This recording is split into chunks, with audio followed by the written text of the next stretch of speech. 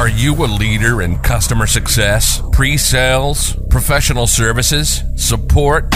Do you work behind the scenes and roll up your sleeves to make sure that customers are happy? Renew. Then this is for you.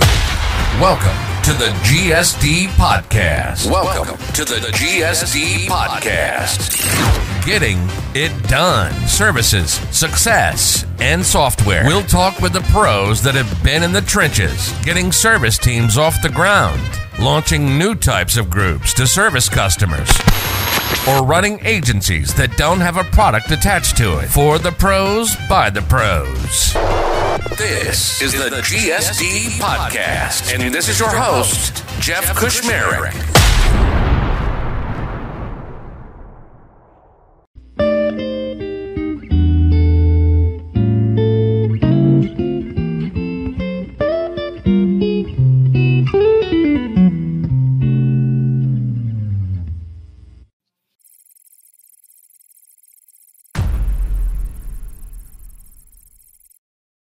Oh, so I just hit record, but I'm still laughing from that previous conversation. Yeah, so, cool. Which is fine. We're going to roll right into it. I'm here with Mike Molinet, who is the co-founder and COO of Branch. So Mike actually wrote this awesome article for a company I think that you're advising or whatnot, which we'll get into. And if anybody has done themselves a disservice and actually listened to more than one of these podcasts, they know that I say I like to be proven wrong every once in a while, because it proves that this is why we talk. We learn things from things, right? And so I have been on a warpath for years about Slack usage in the CS world. And I was reading Mike's article and I was like, no, this all makes sense. I'm wrong. I was so wrong about this. So I'm going to link out to the article so everybody can read it and pull it up while they're listening or whatnot. But before we do that, Mike, talk a little bit about what you're doing at Branch, and then we can get into this really cool stuff that all around Slack and using Slack to improve retention. So yeah, perfect. Well, first of all, Jeff, thanks for having me on. Excited to hopefully persuade you that Slack can be a really powerful tool. You got me. I swear to God, I was inside I was doing a customer journey today, and there was a specific part post-launch where it says shut down Slack, and I removed that box as part of the process. I talk to a lot of CSMs on a regular basis at various companies, and I think it's becoming more and more popular. But yeah, let me introduce myself. So I'm Mike. I am co-founder of Branch. Branch is a mobile linking platform and mobile measurement platform for mobile apps, basically. Yep. So we're a technology that goes into apps, like basically large apps like Uber and Spotify, to help them work better and link better. Yep. And we are based in Palo Alto, California. We're about 550 employees. We have a few thousand customers, including, call it maybe like 500 enterprise customers, of which about 300 or so. So we service some of our largest and healthiest accounts on Slack. We've been actually heavy Slack users from the beginning, ever since 2014.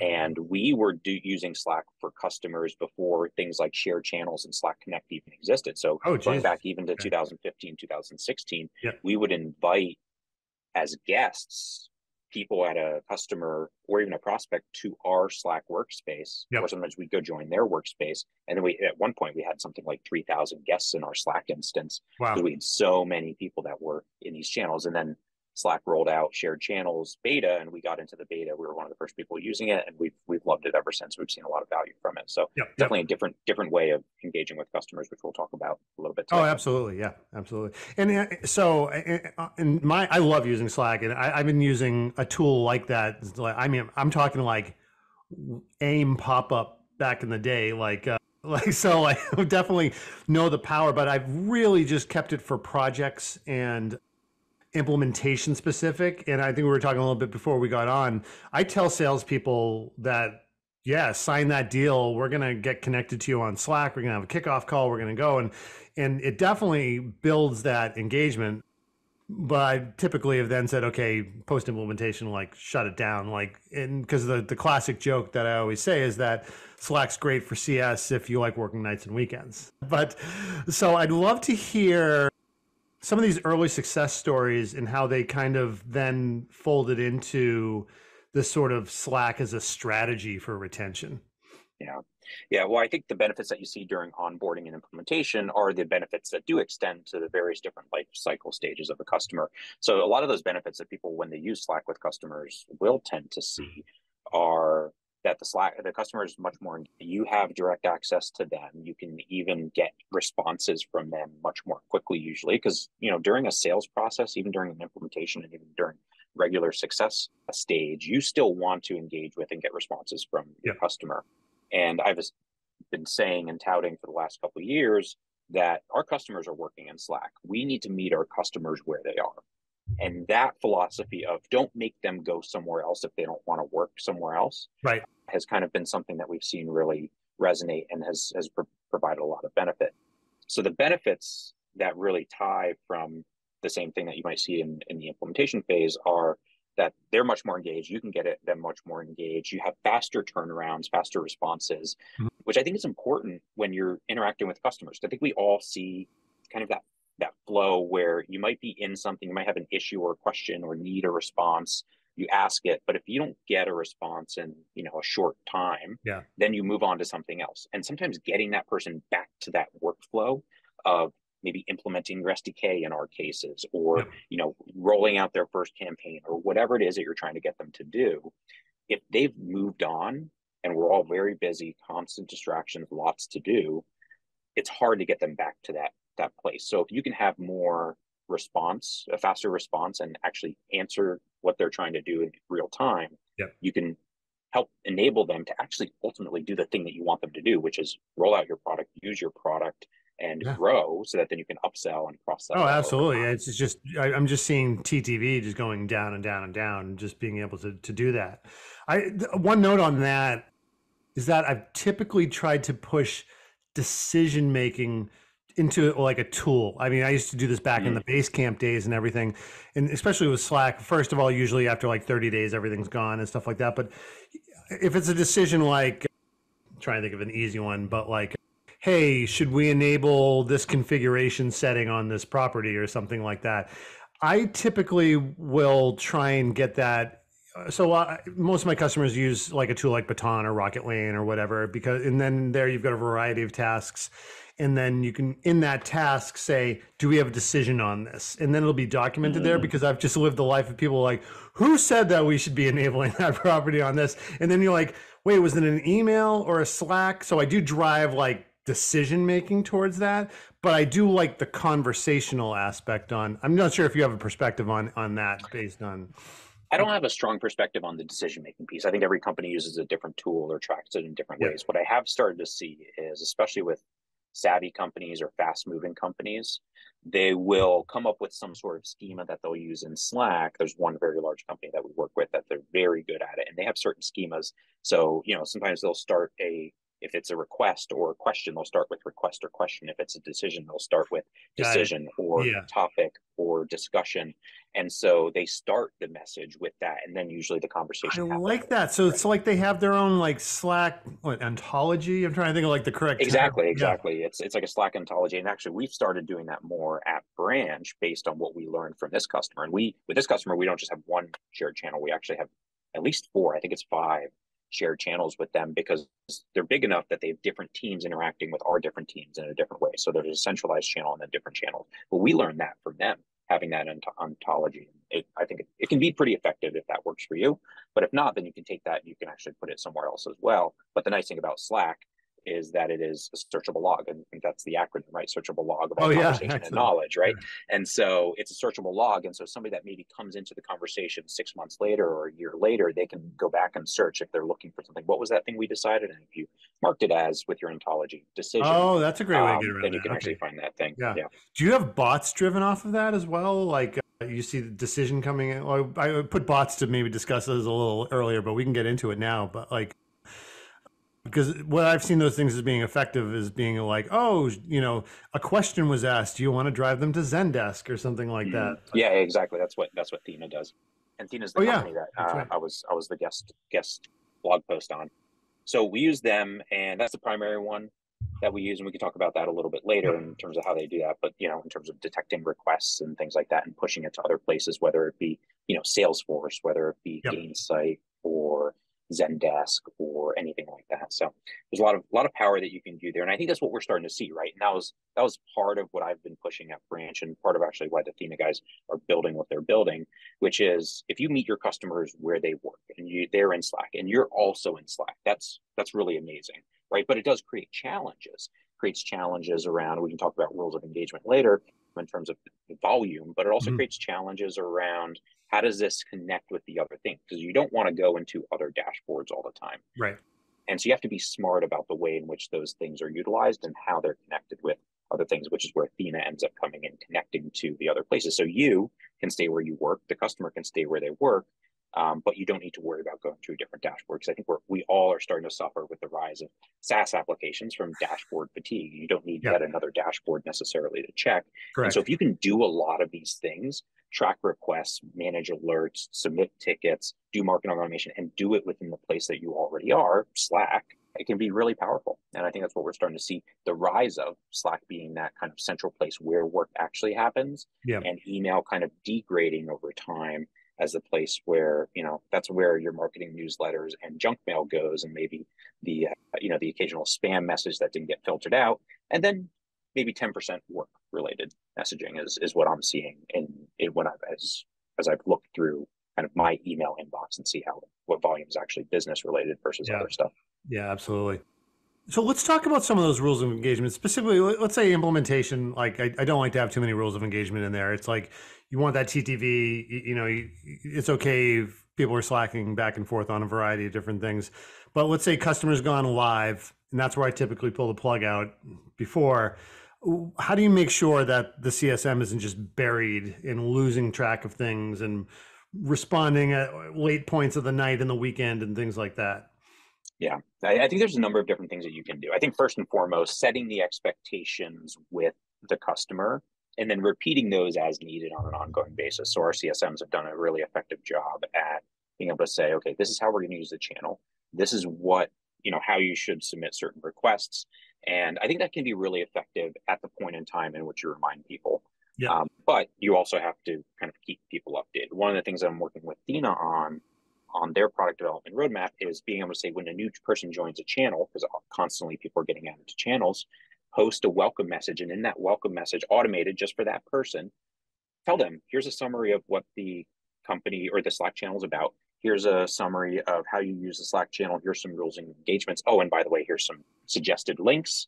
And then also Slack has this new bookmark function. I don't know if you've noticed it, but at the top, in addition to, used to just be able to do pins. Yeah. But now you can do bookmarks. Those bookmarks link to things like internal documentation, whatever. And so having a set of 5 different bookmarks up there visible with emojis, I've seen to be really effective, where one might be, your CSM, and then it's a link to the, it's just the person's name. One might be playbook. One might be, submit a ticket. You can do all sorts of things. And if you put 5 of the most commonly used things up there in bookmarks, that can also be really effective.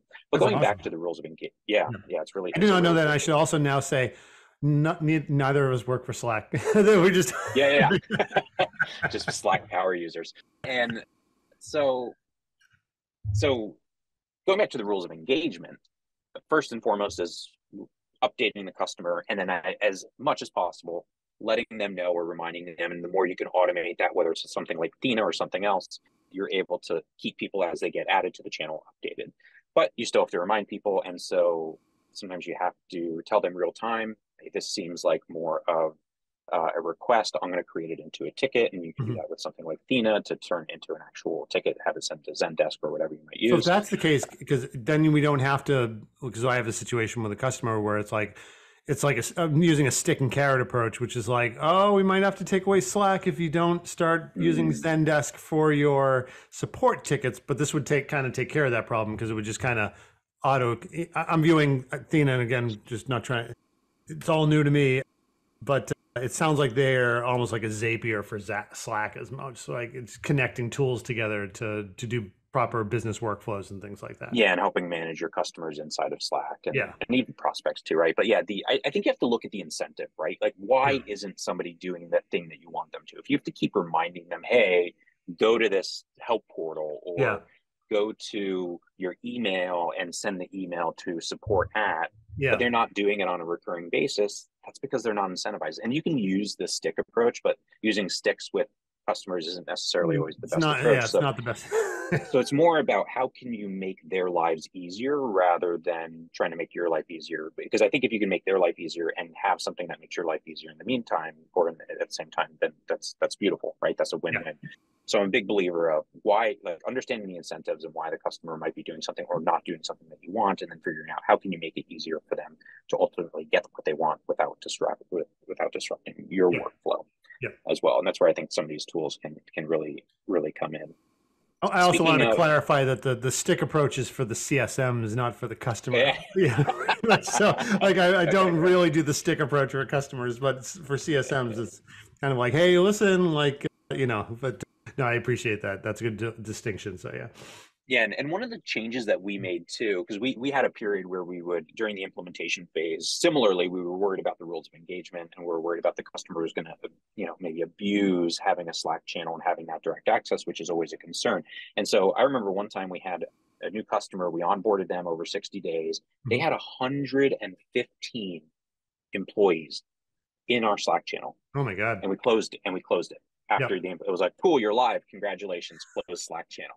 And my reaction was, wow, this is like a heavily engaged customer, constant conversation all day long, large name brand. And they have 115 people in our Slack just channel. Chatting about your product. Like, what an amazing channel to have, right? And as soon as you shut that down, where does it all go? All those people get kicked out. Yeah. They no longer have access. And then also now everything's being done on email, but it's being done in more silos. So instead of 115 people seeing that, you might have 5 people seeing the conversation going back and forth. But that's it. And people tend to forget. And I think being top of mind for customers on a regular basis is one of the most important things. Because if they know and see and hear, there's that psychological bias of just remembering, oh yeah, Branch. Oh, we use Branch really heavily. For example, would you go so far as to say that that's a community? Frankly, I think so. It's a small community. It's a narrow community, but yeah, it's absolutely. But let's take that another. I 100% think it's leading the witness here, but I think it's a community, and you would need to roll out a different tool. Here's our community tool. Please go there. These are all the things that, as I said, made me sit around and question life decisions for a while, because I'm like, oh my God, why was I doing this? I was really trying to protect CSMs, but this is like, you've created a community, organically created a community. Mm-hmm. That's amazing. And you see the immense benefits that come from that, right? And the benefits that I see, and I'm a big believer that your existing revenue is 5 times more valuable than a new dollar of revenue, because it's cheaper to service and maintain. Those people become your references and referrals. Those people move to new companies and bring you with them. And so if you give them a really good experience, that it's not only that existing revenue, which is much more profitable than your first year of revenue, but it's also that they then bring you. And actually, when you look at the number of new business deals that come in and where those leads are coming from, a vast majority of them used to use this stuff over there. Yeah, they're inbound. It's like, oh, I used to use it over there. It was amazing. So if you deliver that amazing experience, it has effects all the way back to pre-sales, and not to mention upsells and cross-sells with that existing customer. Yeah. And so that's why I believe that delivering an amazing customer experience, but doing it efficiently and effectively is critically important, and doing it in a way that the customer likes and is used to working, rather than trying to force them into something else. I was reading another post, or it was a study recently, and it was talking about customer happiness and satisfaction, renewal rates, and all that sort of stuff. And the vast majority of customers that churn, basically they have an issue where they're unsatisfied, but they're not actually submitting either feedback or requests. They're just kind of living silently in that pain until they churn. Like a bad marriage. Like a bad marriage. And you don't realize that. You might think festering like, okay, they're anger. quiet, Absolutely. They're happy. Yeah. And the problem is churn is very much a lagging indicator. It's the lag, like the most laggy of lagging indicators, because by the time it happens, there's nothing you can do. Right. And we've seen those examples. I think we talked about it last time of people going in, pitching a big upsell, like, oh, we're going to, and next thing you know, they're like, actually, we've replaced you. You're like, oh my God, wow. Talking about a lagging indicator. Yeah. And that's where that's where I think delightful and amazing customer experience is good, but also making it easy for them to engage. Because if there's a friction point, if they're like, oh, I like in Slack, but they killed the Slack channel, I have to send them an email if I have an issue. Whatever, I'll just kind of live with the pain. But if you make it easy, then you can get those signals. And those signals can be positive, they can be negative, but it doesn't matter because those are leading indicators on the health and sentiment of that account. And so you can use that as ways to detect, oh, there's something here. For example, you might see an increase in messages, or you might see a decrease in messages happening in Slack. Those leading indicators can ultimately inform whether or not, oh, there might be an issue here, right? And that's one of the things that, on their analytics side, we're starting to test as well, is being able to say, oh, the requests and conversations are actually going down over time. And then you can go, look, is that good? Is that bad? It might be good. It might be because they're happy and they're actually using the product well, or it might be because they're disengaging. One of the other things that I've kind of kept an eye on too is, are people starting to leave the Slack channel on an increased frequency, right? Because if you have 50 customer users in there and you're starting to see people drop off, that might be a sign that they're, maybe disengaging, and that disengagement is also a leading indicator. So you can start to pick up all these sort of signals. Are you pulling that all into like data ops and somebody's analyzing that aspect? Yeah. No, we're not pulling it into any other system other than right now it's subjective and keeping a manual eye on it. But even that, at that rate, you're still able to do it. I'm in hundreds of customer channels, and I'm able to kind of start to see some of that sentiment. And that's where Athena also is starting to automate some of that. Like, hey, we're detecting increased droppage, increased people leaving, et cetera, right? So there's more things, again, that you can start to automate these things rather than having to rely on the manual aspect of it. But they can be really powerful in detecting these things in like sentiments as before your customer churns, right? And then on the positive side, things like upsells and cross sells. If they're more highly engaged and they use your product better, you're probably going to lead maybe to a volume upsell, right? They're going to be more successful with your product. But also that's when you can start to see product cross sells, and you can see people say, hey, I'm seeing you're using it in this way. We have this product line that might be applicable for you. Or you can start sending marketing messages when you release a new product. This is something that we did recently. We released a new paid product, sent a message to all of our Slack channels. The response there was amazing because people can engage. They can say, oh, this is interesting.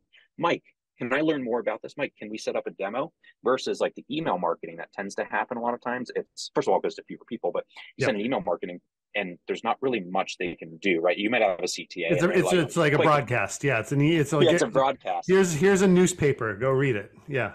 Yeah, and you're like, okay, click here to read the blog post. And you're like, okay, that sounds good. But you're not having an active conversation. It's very asynchronous. Yeah. And that's not a good way to kind of get people when they're interested in that moment. Again, that short attention span of you've got them for 10 seconds, for 5 minutes, whatever it is. Yeah. And you capture them then, because if not, they've moved on to something else. Oh, that's right. It's like the drift model, right? Like you're on the website, boom, like talk to somebody, right? Like exactly. Yeah. What's actually since you brought up email marketing,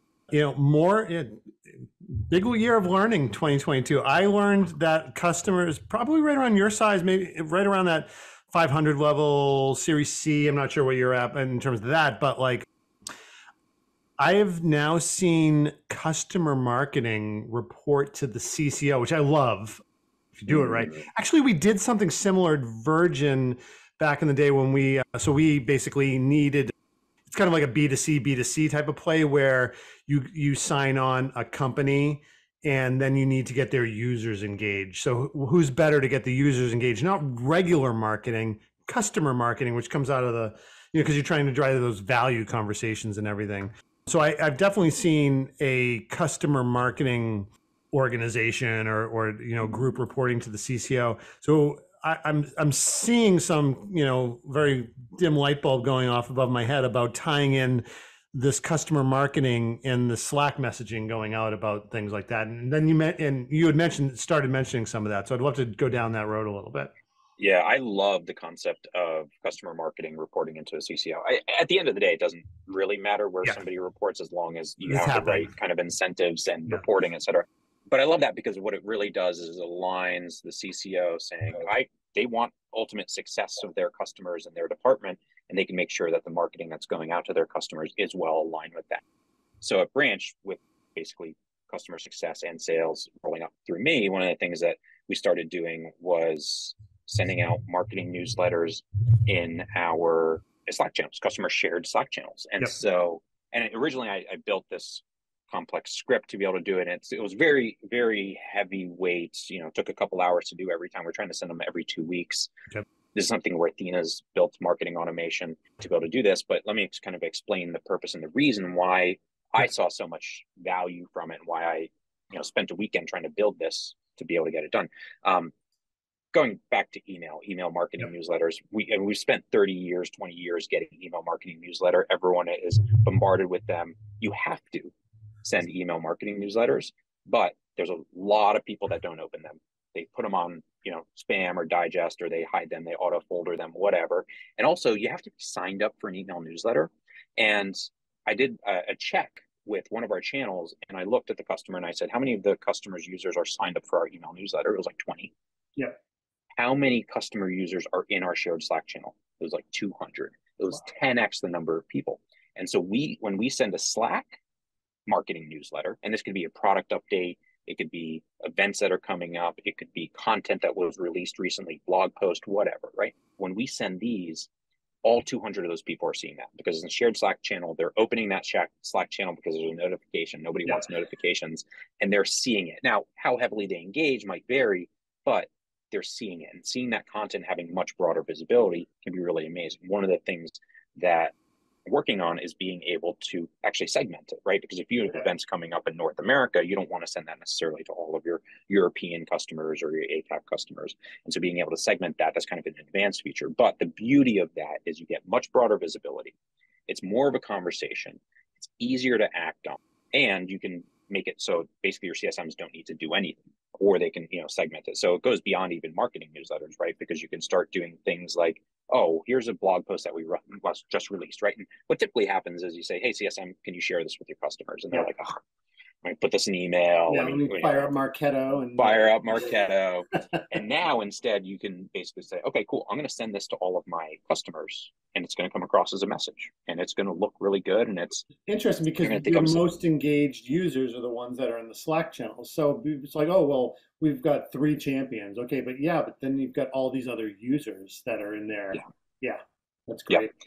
And I think kind of talking about that real briefly in terms of all the users that are in there, I think what I found is each team in each department is operating their own applications, right? On the vendor side, so on our side, sales is operating in Salesforce, CS is operating in Gainsight, engineering and product, they're operating in other tools. Our billing team is operating in another tool. Our renewals team is operating in another tool, right? Everybody's in their own tools.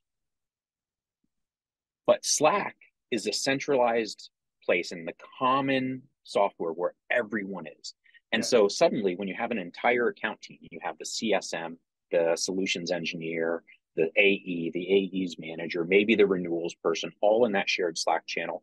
Everyone has common context. Everyone has increased visibility. Everyone can see all of that and interact with the customer in different ways. So when the customer has a question or an issue or a request, and your people can jump on it based on who it is and what the request is for, that's amazing versus everyone kind of being in their separate tools. Internal Slack channels versus external?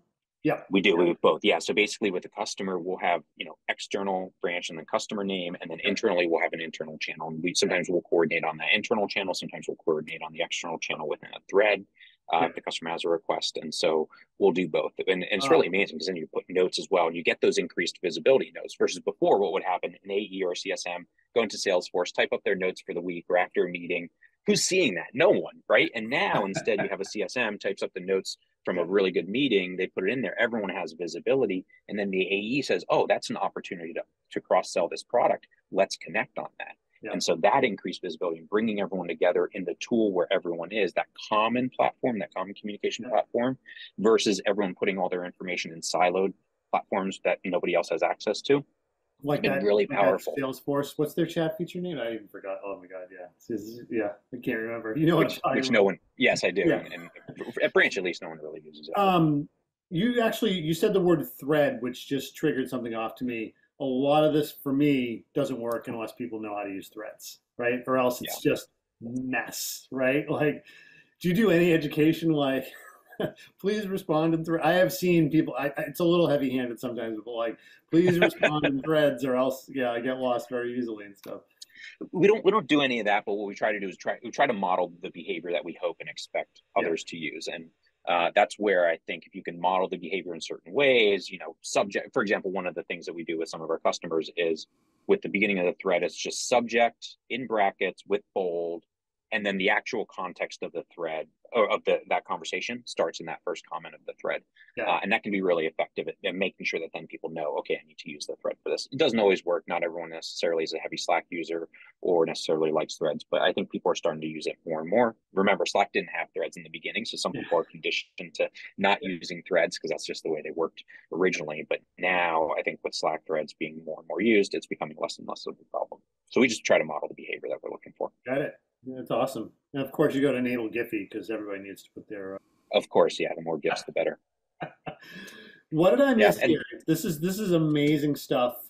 We've got community, we've got upsell, marketing, just general day in and day out operations support. I'm trying to think. I think there's just a couple things like if you don't want people to engage in certain things, like after your implementation, you can take your implementation or ProServe team out of that channel. It makes a very clear signal.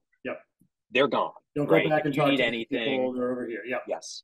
And then when they ask a question like, "Oh, what happened to Mike?" and you say, "Oh, well, he's on the ProServe team. Your services contract ended. Now you're operating with me, your customer success manager, and your solutions engineer." That's the first thing. So don't be afraid to get people out, or people can leave on their own. I think that can be really good and actually really healthy because it does train the customer. Also, just on that note, I use, I don't want to say sticks and carrots, but like I use, milestones like that a lot so that it's very clear to people, like, you are live now.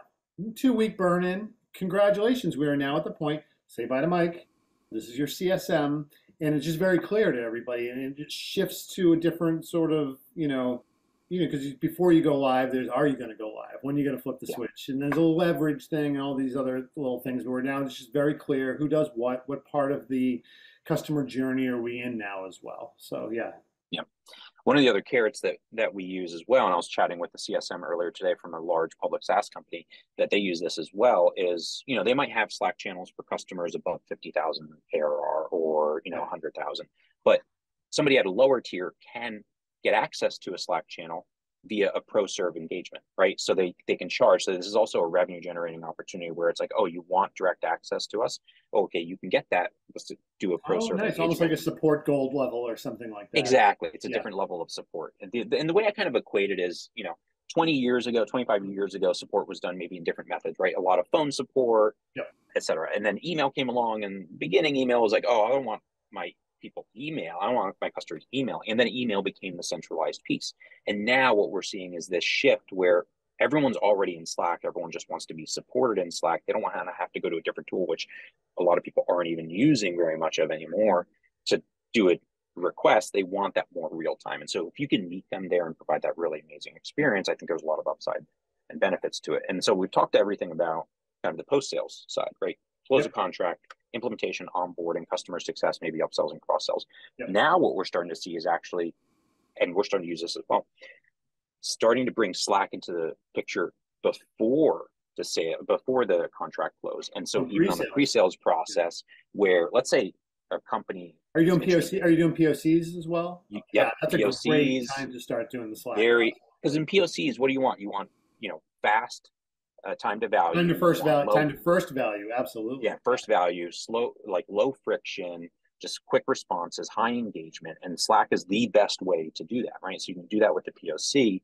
They can see value. You can go back and forth. You can learn about problems more easily rather than it being isolated in a silo and requests or like only on certain problems, like on a weekly phone call or something like that. And so it can be much more effective on the POC side. And even before that, somebody reaches out and you're like, okay, no problem. Let's engage. Let's coordinate on Slack. I'm gonna send you a shared channel link. Click on that. We'll be connected, and then we can coordinate a call, do a demo. I can loop in other folks if you have questions, and you can start to do that on the pre-sales side as well to enable kind of faster sales cycles versus before what it was email, right? And then it's like, okay, and it's also you can track level engagement, almost like where you're tracking email opens, right? It's like your deal signals will go up because these people are just firing away. It's hard to get people's attention. So if they're asking questions in Slack, you've got their attention. So That's the other interesting thing, and this is another thing that Athena helps with, actually, not to sound too hard, but basically, you see in your CRM all of your emails and your meetings. But what you miss is actually where, in some cases, 80% of the work is actually happening, which is Slack. And so with something like Athena, you can start to track, okay, how many conversations happened, et cetera, and you can see what's that level of engagement. Because I think that type of information and those indicators can be really powerful on the CS side, but also on the sales side, because we use a lot of those indicators to determine deal health.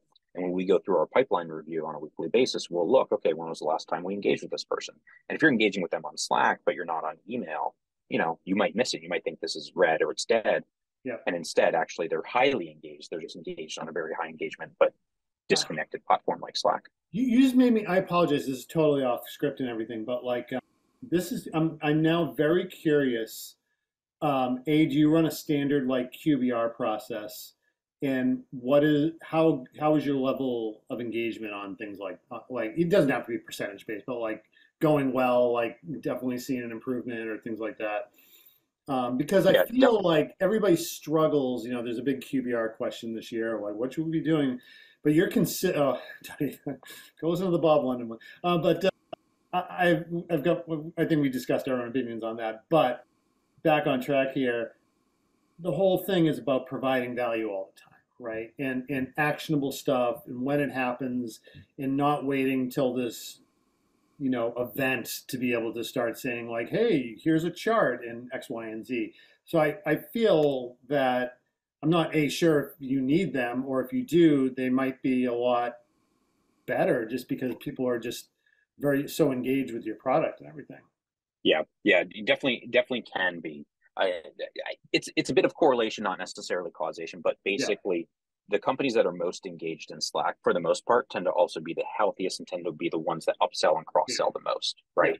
Like I look at some of these companies that are just highly engaged. I'm like, man, I want to replicate this across the 300 Slack channels that we have. Again, that's where the problem comes in terms of how do you scale that, and that's what the Athena guys are doing in terms of helping scale that and making things automated and making things easier so CSM isn't bombarded with so many messages. Right. But that is a challenge, right? How do you scale that? But if you can scale that effectively and efficiently, then I think you can start to get some of these high engagement benefits in growth and NRR increase to a much broader set of customers beyond just the ones that you're highly servicing in that smaller number of channels. And going back to QBRs, QBRs, one of my favorites. I had a saying at Branch, I think it was 2022 is the year of the QBR, because I just wanted a lot more QBRs, and we've been pushing really hard. And I think what we've iterated on is, for the really large companies, QBRs, do them quarterly basis. Then you can do semi-annual or annual as you go down in the tiers, which is, I think, pretty standard practice. But when you can engage with people more, then I think you can start to get some of those touch points. So it's not like people know nothing about Branch and then they come in and they hear about it once every 6 months. Rather, they're kind of up to date on most things. What that allows you to do, or what I've seen it allow you to do, you're able to go much deeper on the QBR, where if you don't need to form that base level or go as deep on the base level of assumptions and knowledge and context, and everyone already has that, and then you're able to go deeper into level 2 or level 3 conversations, you get a lot more out of those rather than it just being a surface level. Here are your metrics, talk about that for an hour. Yeah, that's awesome. I think that's probably good places. I know we could talk about this for hours. I told you to try and keep the time on these for everybody's morning walks and jogs and everything. On that note, I always like to end with something. It's dark out. You can see it's almost pitch black here at 4 o'clock in the afternoon here in Boston. What is as we move into the winter, what's your big winter project or thing that you're doing for fun? Oh man, what am I doing for fun? This used to be my pandemic question. Like, are you baking bread? Are you learning guitar? Like, what? Well, I got into road cycling last year in 2021 because in 2020 I ate way too much food and put on some pounds. So I decided I had to lose it, and then I bought a gravel bike, and so just got it fixed yesterday, and so I think I'm going to be heading out on some gravel rides in the cold weather, which will be a lot of fun. Oh, that's awesome. That's great. Well, listen, always a pleasure. Just hold on for a second. We'll do some wrap up, but this was fascinating. I hope everybody else found it fascinating too, because it's not the usual ground that's covered, and I think it's almost on the revolutionary side. But this will be the way things are being done in a year or two or something like that. So I think that's right on. I think it's the future. Absolutely. So hold on one second, and thanks so much. And just hit pause here.